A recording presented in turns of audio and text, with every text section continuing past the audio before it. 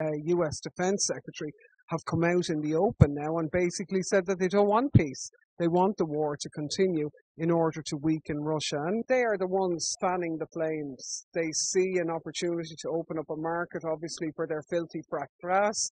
Their arms industry is happy days because you can't have an arms industry if you don't have an enemy. And big players in the US and Europe are dependent on Russian oil and gas. So they're not going to give that up. So meanwhile, while sections of America want us to bankrupt whole industries in countries like Germany, and the German leadership seem to be willing to go along with that, in America they're continuing to do business because they say, well, sure, we have to.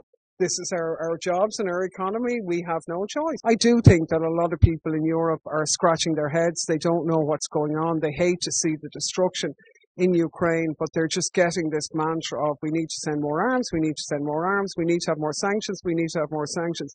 But they're not really getting access to critical thought about where is this leading? When did sanctions ever end a war?